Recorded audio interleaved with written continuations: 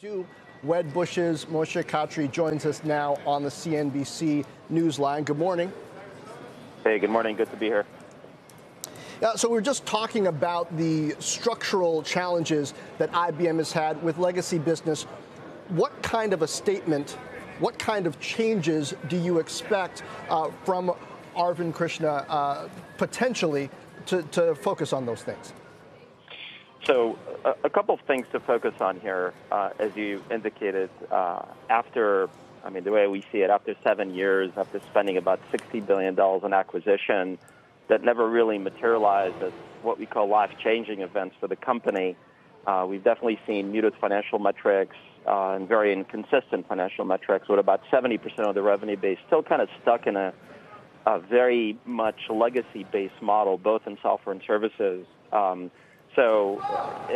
Obviously the changes are making some pretty big bets on Red Hat's ability to transition the company. But even more importantly here, you really need to decide what you want to do with that legacy business. Now, when we talk about legacy, we're talking more about, on the services side, we're talking about, capital and people incentive-based models.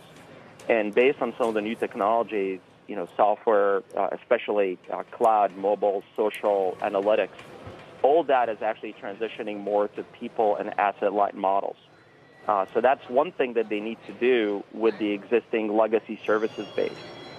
You can look at the software base as well. A lot of that is being delivered via physical infrastructure, not via a cloud-based or a rental-based model. That also needs to change. So these are some very, very difficult changes to implement if you think about this, because you're essentially going to cannibalize your revenue base.